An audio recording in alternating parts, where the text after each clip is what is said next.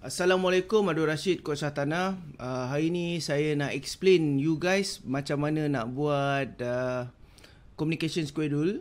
Okay, macam mana yang you tahu,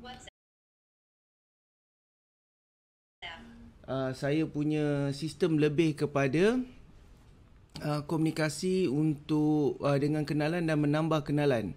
Jadi apa yang kita perlu lakukan, kenalan yang saya masukkan ialah orang yang save nombor kita. Jadi jadikan itu adalah benda yang paling penting dalam aktiviti kita dalam buat marketing dengan SOI kita, ialah save kita punya contact numbers. Jadi apa yang kita buat, apa yang saya buat, saya save contact number saya dekat dalam saya punya telefon sendiri. Save number saya dengan information saya semua sekali berkenaan dengan company, dengan client account, everything. And then lepas tu bila saya calling whatever, and then saya akan cakap dengan dia, mohon masukkan nombor kita dekat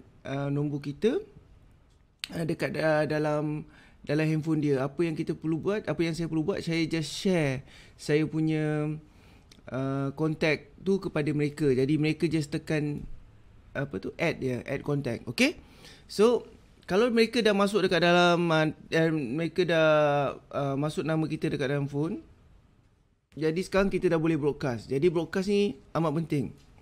Kalau apa yang kita faham, apa yang saya beritahu, every month kita kena sentuh mereka sekali. Okay, every month sekali melalui broadcast ataupun email ataupun SMS. And then WhatsApp broadcast maksud saya. And then lepas tu setiap 6 bulan kita call sekali. Okay, jadi call satu kali setiap 6 bulan dan WhatsApp broadcast satu kali sebulan. Jadi apa yang kita kena buat, dekat sini ada satu contoh bagaimana kita nak hantar broadcast kita dan buat calling. Okay, bukan calling, call. Jadi kita target satu kumpulan tu lebih kurang dia maksimum 256 tak silap saya. Jadi kita target katakanlah 200 satu grup. Jadi katakanlah grup pertama ialah grup rakan sekolah. Jadi katakanlah hari ni 6 bulan 8 kita WhatsApp broadcast. Okay, so the next one yang kita akan communicate dengan grup rakan sekolah ni ialah pada 3 bulan 9. Okay, maksudnya 1 bulan. 1 bulan kita akan make communication. Dalam kes ni saya pilih call, make a call.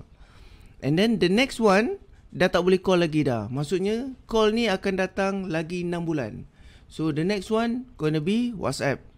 And then lepas tu katakanlah kawan setaman is group nombor 2, saya pilih untuk WhatsApp sekarang. Saya akan call lagi 1 bulan. Jadi kita follow, masukkan semua grup-grup kita ni. It can be like macam ni. Grup kita tu macam kalau sekiranya pas klien kita tak terlalu banyak, then kita boleh pecahkan.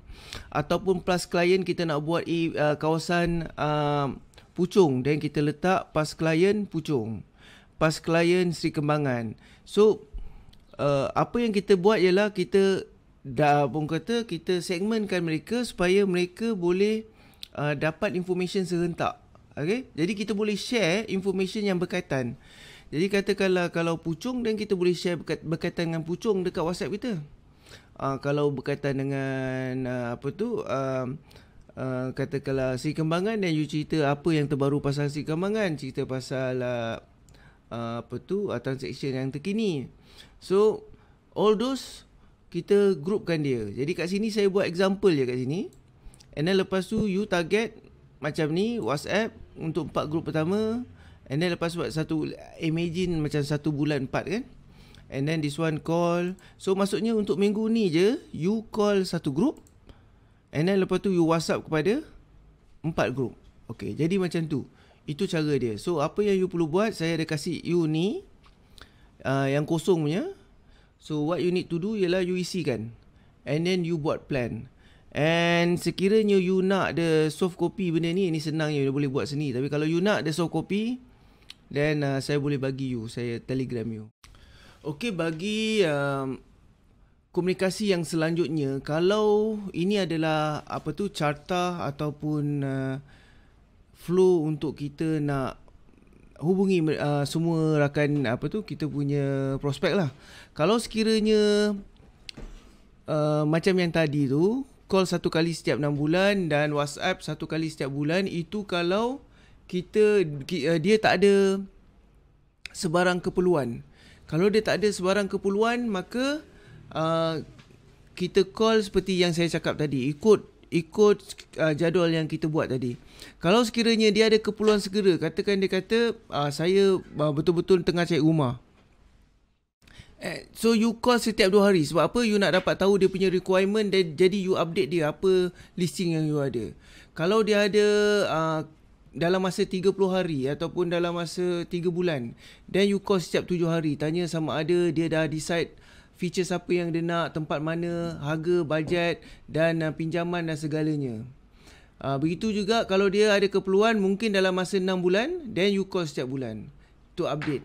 Jadi itu adalah komunikasi flowchart yang kita perlu buat. Dia macam kalau tak ada komunikasi, kalau tak ada keperluan, kita hantar je. Hantar call 1 kali sebulan dan WhatsApp 1 kali WhatsApp 1 kali sebulan dan call 1 kali setiap 6 bulan. And then lepas tu kalau ada keperluan, then ikut dia punya komunikasi tu lebih frequent lah. Kalau sekiranya ada masalah, dan you beritahu saya, dan nanti kita bantu you. Sebab benda-benda teknikal ni ada ramai yang dia kurang savvy sikit kan. Jadi kita akan bantu you lah. The best is you datang office lah, senang untuk kita tunjukkan. Okay, so itu saja daripada saya untuk hari ni. So sekiranya ada apa-apa, jangan lupa hubungi saya. Terima kasih kerana sudi mendengar channel ini. Sekiranya ini adalah kali pertama you di sini dan you suka mendengar tip-tip pelaburan Hartanah serta kerjaya Hartanah, jangan lupa untuk tekan butang subscribe, tekan butang notification, thumbs up serta komen. Kita jumpa lain kali.